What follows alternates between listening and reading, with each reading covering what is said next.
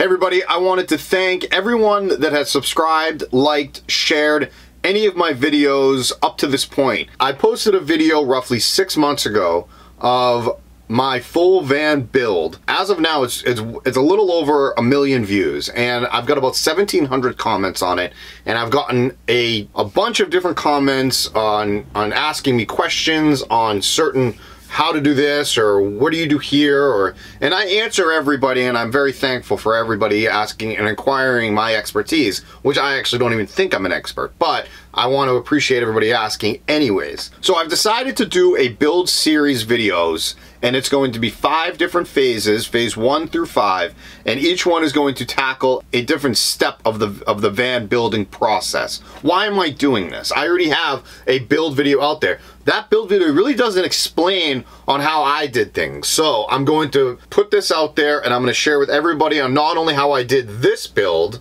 but I'm going to say what I could have done for more expensive or even less expensive, and I'm going to give you suggestions. You will see sections of my van build. I will insert clips into my build process. I'll also show you with my GoPro here other cut-ins of underneath things and what I want to show you behind the finishes and what's going on there. So there's going to be a lot going on, a lot of information. You may even have questions, so please comment below if you do have some questions. I'm more than happy to help you. I'm not getting paid by GoPro, by the way. I'm not sponsored by them at all. I'm not a GoPro guy, so I'm actually not sponsored by anybody. If I do mention a product of some sort, I'm not getting paid by them. Like Dometic fridge, I have a Dometic fridge. I'm not getting paid by Dometic on any of this stuff as of yet. If my sponsorship does change, I will put it in the description below, a sponsor, but I am not getting sponsored by any of the products that I have. I'm not getting sponsored by Home Depot, which I'm going to reference a lot in. By the way, you should probably know that name well, because you're going to make that your second home, no pun intended. Home Depot is going to be like everything to you. Let's get started with phase 1, and then I'll release the next phases 2 through 5 every single day for the next 4 today, plus another 4 days from now, okay? Let's get going.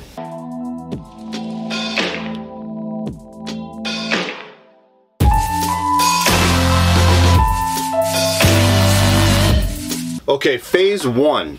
Phase 1 is probably the most boring phase because I'm really not going to show, well, I'll show you a little bit of clips. But it is probably the most important phase of the entire build. You can actually do phase 1 without even having the van, but it's pretty much what phase 1 is all about. Phase 1 is, I'm going to be reading off of my tablet, by the way. That's the only reason why I have that in my hand. If you want to see my review on this tablet, I'll put the link up in the card. My first question is, why are you doing this? Why are you converting a van? Are you doing it because of what I do? I built it more of in a tiny home on wheels that I travel around. I live in Los Angeles mostly. I do it to not pay rent. I do it to have a sense of freedom. I'm pursuing stand-up comedy and writing and other endeavors. So are you doing it because of that? I wasn't forced into living into a van. I wanted to live this way. So are you more like me and you want to build it more of a home? Or are you more of like a weekend warrior that wants to just go out on the weekends and adventure, use it as like a Class B motor home type situation? There's companies like Zion and Winnebago that sell Class Bs this size on the same chassis on a Ram ProMaster. There's a million companies out there, but those are the big names. Those will run anywhere between $90,000 to $120,000, and then you have custom van builders that will usually start around $15,000 to $20,000, and they'll go all the way up to $60,000. Then that's without purchasing the van, so you're looking at another $30,000 on the cost of the van. You have to take all this into effect, and that's just a van. So you have to ask yourself, why are you doing this? Why do you want to do it? Are you forced into it? Are you forced to live out of a Toyota Prius? Are you forced to buy a van like this? And are you maybe getting a Chevy Express van? This is kind of leading into my next question. But why are you doing this? You keep on asking yourself that. Do you want to do this? Is this something that you have a dream of doing and you just want to go with it? Once you answer why you're doing it, it'll set up everything else that I'm going to ask. What type of van do you want? For instance, I wanted to stay stealth because I'm parked in a city, and I wanted to be in the city, so I wanted to look like a work van. Now I'm in Los Angeles, there's a whole bunch of these vans around here because there's a lot of filming equipment and things like that, so I wanted a van that would blend in with my surroundings. Hence why I got a Ram ProMaster. I figured it looks very work vanish. If you follow me on Instagram, I actually posted a picture recently of me in an RV parked side by side, or front to back, and the girl was telling me that she gets hassled all the time. I've never been hassled in my van. So if you're looking to go stealth, you may want to consider that. Maybe a Chevy Express van, maybe converting just like a van. Who knows? Whatever your thoughts are, that's what you need to go with. So what kind of van are you getting? Are you going to get new or are you going to get used? Some vans that I've seen out there, also, I really want to see a step truck. If you don't know what a step van is, I'll put a picture of it right now. A step van is like a UPS truck or a FedEx truck or things like that. You know, I want to see one of those bad boys converted, and I want to know how good they are. Not considering it, but I think it would be cool to do. I follow a couple people on Instagram that have converted their box trucks. It's so cool. So maybe that's your thing. That's your thing, and that's what you need to do to make that decision. What are you going to do? New, used, what type of van, and why are you doing this?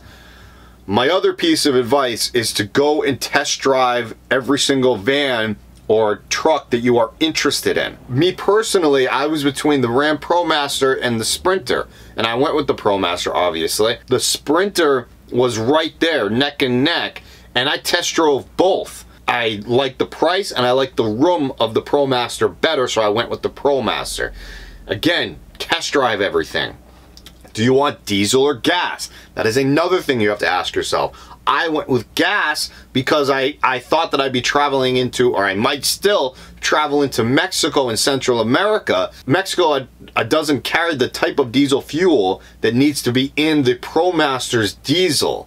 I don't know what type of diesel it is. I just read somewhere that if you're going to Central America, they don't carry that diesel, that type of fuel. So the different types of vans, you have a cargo, you have a step truck, you have a box, you have a minivan, a bus, all right? After you've picked all of that stuff, then you can start getting into the fun things. Once you've picked your van or your truck or your bus or whatever it may be, now you want to say, okay, you can maybe measure things out, or even beforehand, once you've decided what you're getting, you can look up dimensions. That's what I did. I decided on the ProMaster, and I didn't purchase it for 3 months, but during that 3-month period, I went in and I got the dimensions of everything, and I started laying out the van and how I was going to lay it out. I spent 3 to 4 months just on research and layout alone. I'll put a picture of my layout right here for you so you can see. I kept it rough, and I advise everybody else to keep it rough because you are going to change 117 things as your build is happening. I changed at least that many things during my build. If you actually look closely on my layout, my slide-out table, which I'm leaning on right now, it looks like it comes out of the closet because I didn't know how far out the closet was going to come from the wall, if it was going to give me enough room.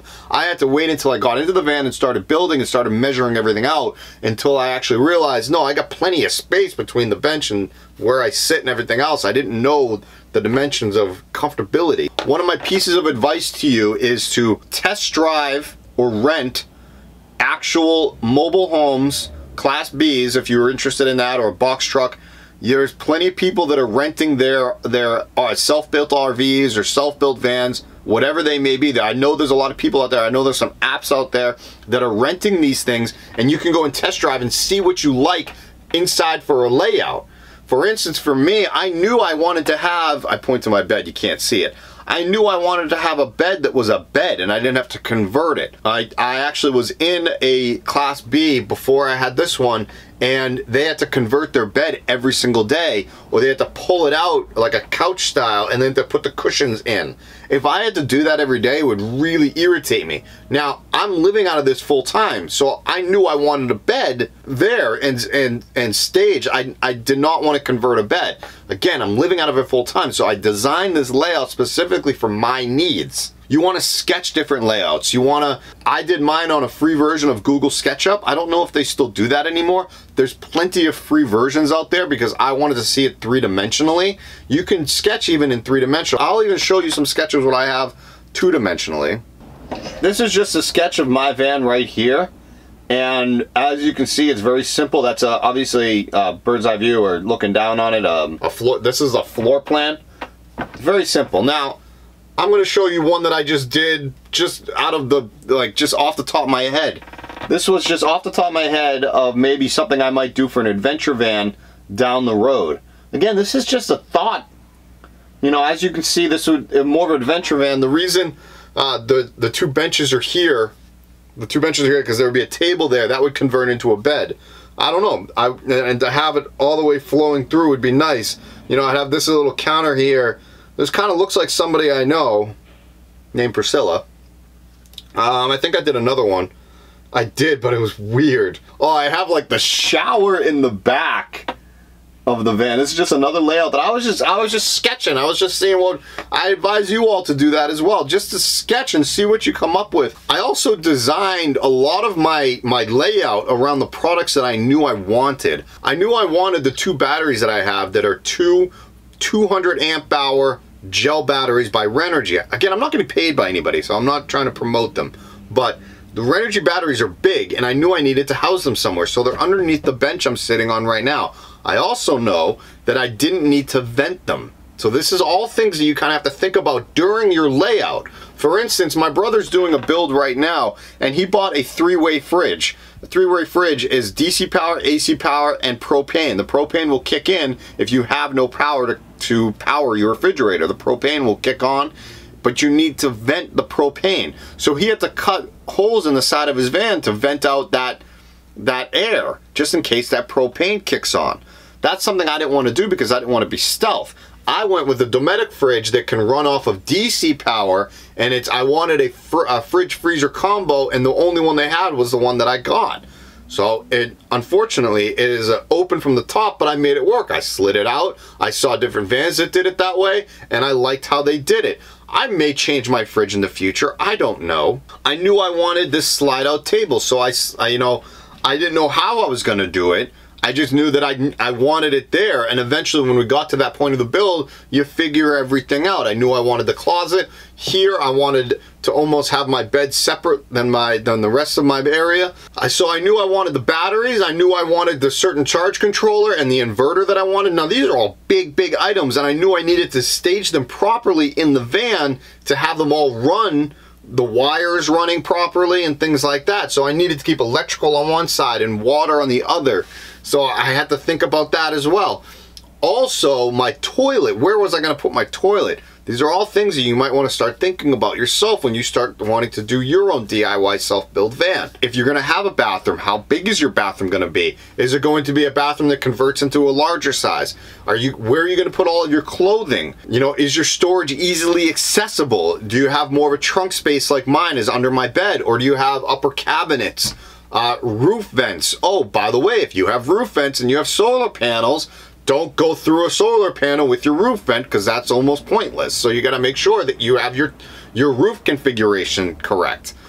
Everything that needs to be asked, I'm asking you right now. I'm not trying to be a douche about it, but I'm trying to tell you these are the things you have to think about before you're doing a build. The other phases will kind of go over all of the other things that you need to do. Right now, these are all the questions that you should be asking yourself, and you're not going to be able to answer these questions in a day or night, and it's not maybe a week, a month. Remember, it took me 3 months to answer all these questions, and I think I went through, 3 or 4 different layouts, and I even sent it out to my family and friends and said, which layout do you think is the best? And they actually all picked this one. They actually all like this one. And I second guessed myself maybe half a dozen times on whether I was going to go with the layout that I'm currently in right now. Now, I know a lot of you have said that you love my layout and you actually want to copy it, or even go ahead and take my layout. I don't care. You've asked me for blueprints. I wish I had them. I don't have them. I'm sorry, I don't have blueprints to this, because the only sketch I have is the one that I put up on the screen earlier. I'll put it up there again right now. I'm sorry, I just don't have blueprints, because you build as you go when you're doing a van build. If I was a professional builder and you were handing me $50,000, you know, plus a van, and I was to do your build for you, then yes, I'd probably make, you know, drawings and sketches or blueprints and have it all three-dimensionally and exactly. But we're DIYers, we don't do it that way. So if you are a DIYer and you're doing it this way, you know, you want to consider that you're going to have a lot of trial and error through this entire process, so just remember that. Okay, I told you that phase one was going to be a little tedious and a little bit annoying to listen to me, and I also am very adamant about it being the most important phase, because you can't move on to phase 2 through 5 without knowing what kind of van you're getting, what the layout may be, what products you want to use, what companies you're going to go with the products, things like that. These are questions you almost kind of want to ask yourself before going into that. I'd make a list of everything you want to use, write it down, write down the price, write down your budget, write everything down, because it'll help you, it'll strategize your build, and it'll make your build 1,000 times easier. I promise you that.